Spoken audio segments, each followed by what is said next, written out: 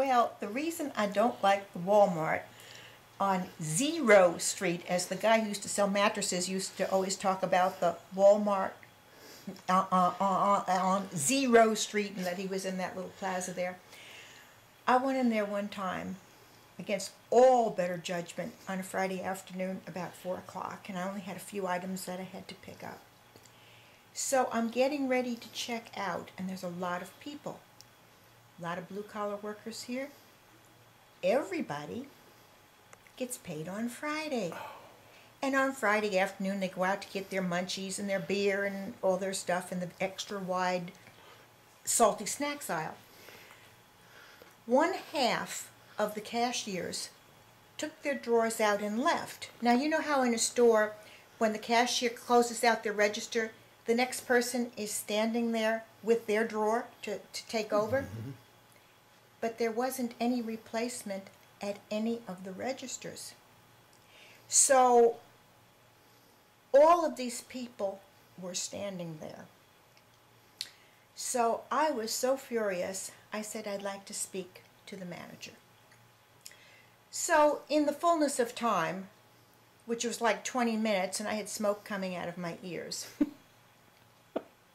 the manager, Mr. Milquetoast, comes up and he said, "You wanted to see me, ma'am?" And I said, "Well, yes. This is Friday afternoon at exactly 4 o'clock. Half of your cashiers closed out their registers and there was nobody to replace them. Now in Walmart, everything is done by computer. For every sale, you know the day, the hour, the minute that everything was purchased. That's why you know when your peak times are, you know when the swing shifts are for these factories, when they get off and all this kind of stuff." And we were all standing there waiting on a Friday afternoon when a lot of people get paid, or they even take a half day off. They got things they're going to do. And he says, "Ma'am,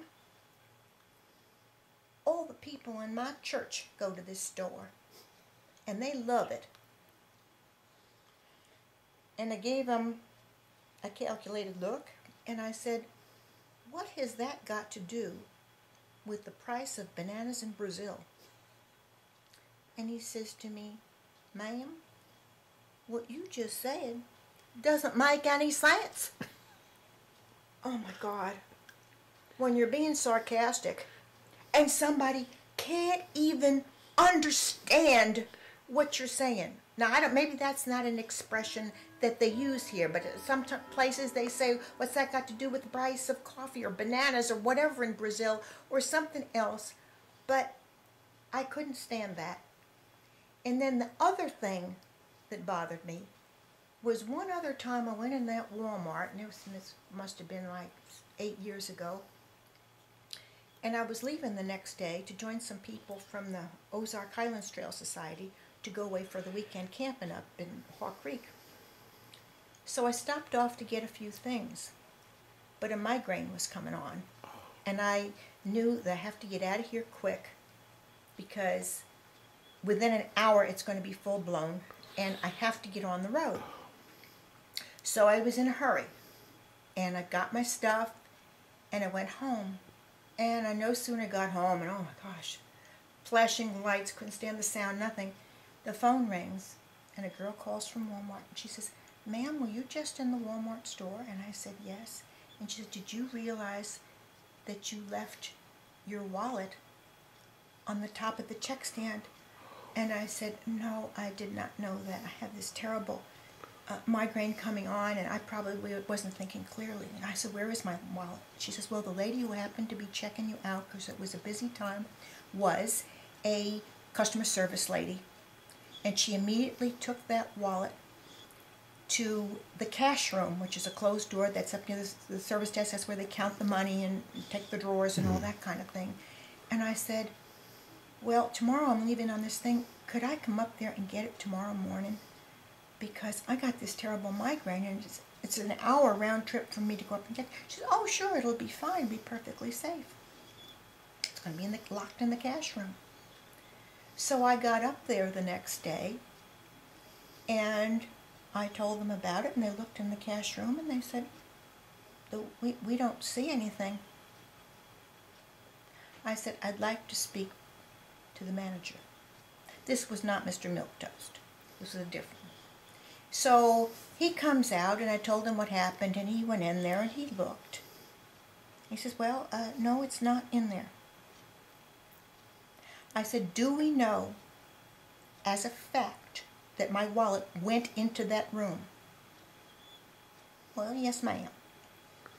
And do we know as a fact that my wallet is not in that room anymore? He says, well, yes.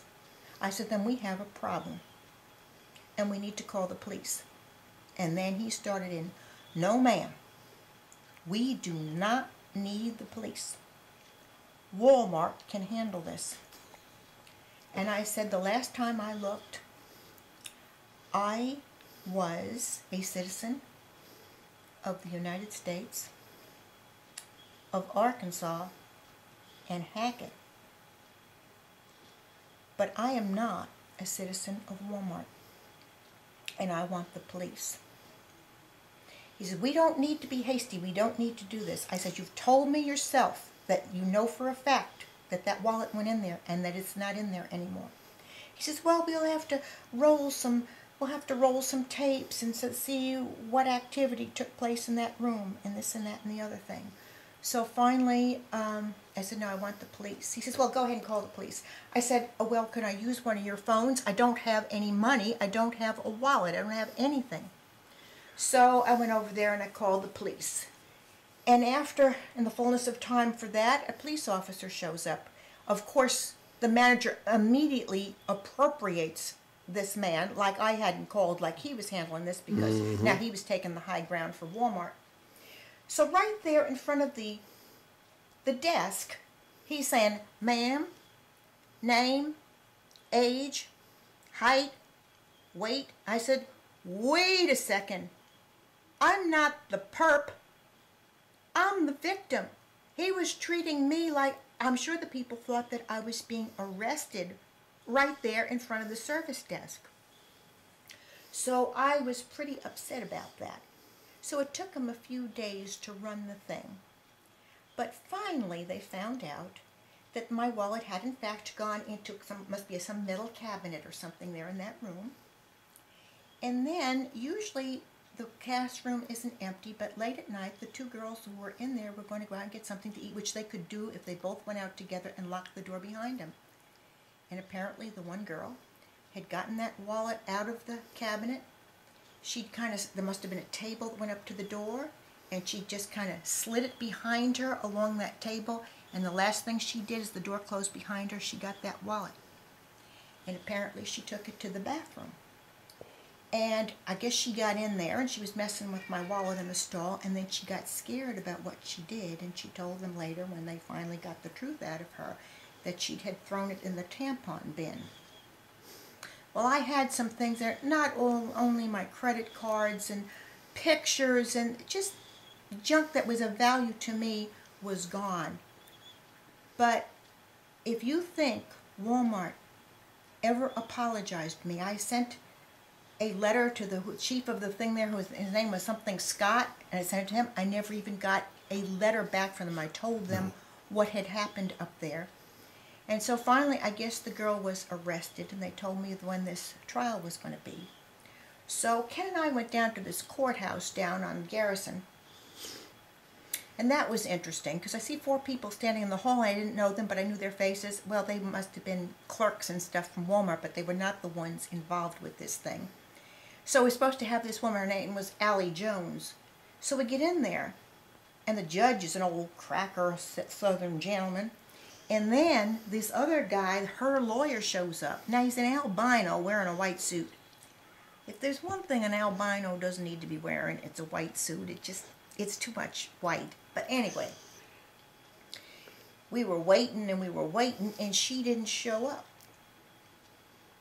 And so he said, well, where is she? Well, he says, I don't know exactly. Maybe she couldn't find a babysitter or this or that. And he said, well, that woman had an invitation to my courtroom.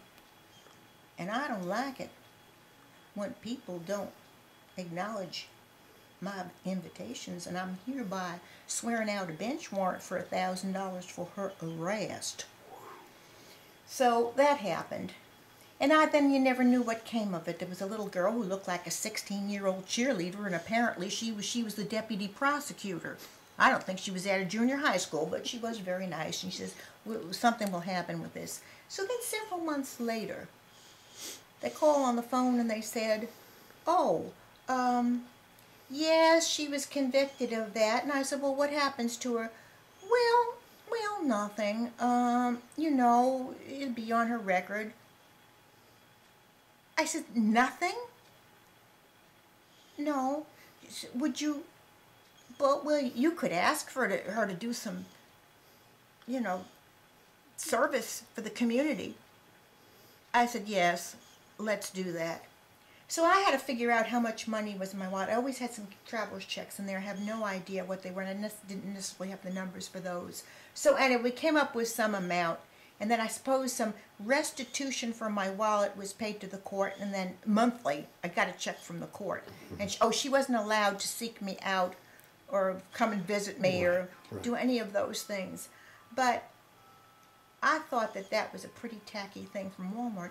And then a few months later, I was getting my hair cut, and you know, your hairdresser knows everything about you. She said, well, whatever happened about your wallet at Walmart? And I said, well, they found the girl, and I finally got restitution, but, you know, you just feel violated that somebody stole your wallet like that. And to put it in a tampon bin, God.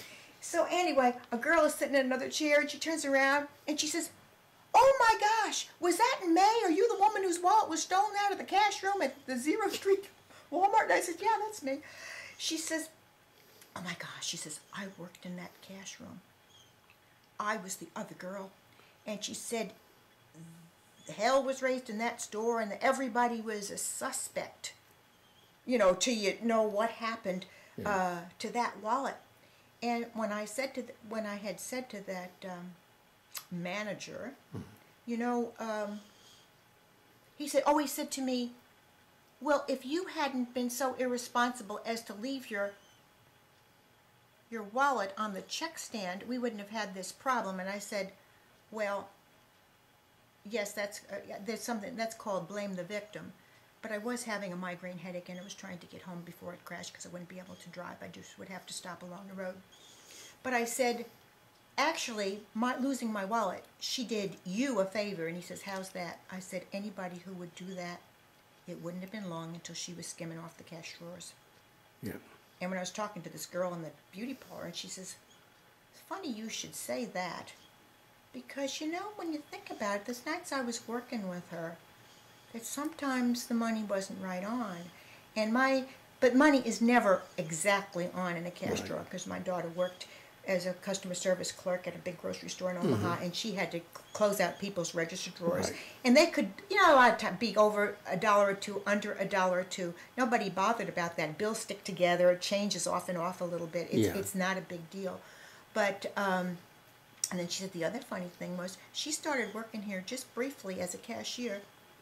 She had no experience, and then they moved her into the cash room, and she says, I never understand that. She says, you normally have to work at the cash register a long time at Walmart. Yeah. Imagine before they moved you to the cash room. So when I say that I like Rogers Avenue better than 0 Street Walmart, there is a difference, isn't there? And I think in the Rogers, they may know about the prices of bananas in Brazil. I don't know. They don't on 0 Street.